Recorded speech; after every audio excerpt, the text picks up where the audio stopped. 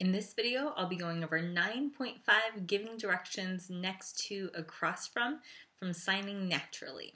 So in this video, I will put a thumbnail of the picture as like the opener for this video. So go back and look at that. This is the map that we're going to be using to give directions for this part of the unit. So if you haven't seen it yet, pretty much it looks like this. So over here is the far left corner. Over here is the far right corner. And here's the near left corner, and then down here in this quadrant is the near right corner. So the way that this is going to work is that you explain where each of these places are. So the easiest way that I can explain this that will help it stick in your memory is, so if you think about it this way, this is the area that you have. So to make this angle, you're going to do your hands this way.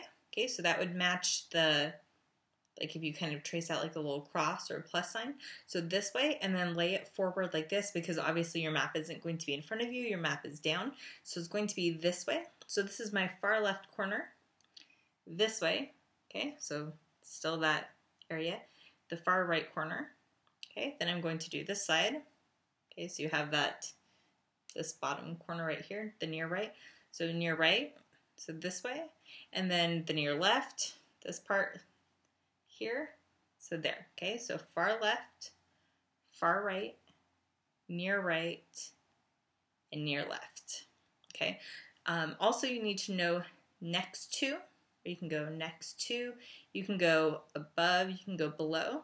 One of the things about this as well, whenever you sign it, then if you think about taking your map that you have down and then putting it straight up, so you have that kind of area here. So whenever you have a business that's farther to the top, then you're going to go up, okay, which means whenever you lay it down, you're going forward, okay? So if the business, whenever you put it up, is below it, then it means you're going to go like towards yourself, like backwards kind of, okay?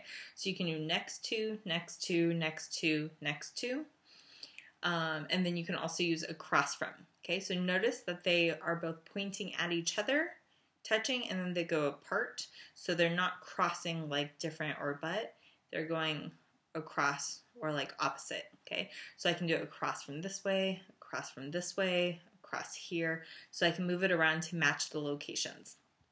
So there is the vocabulary for the maps. Keep up the good work.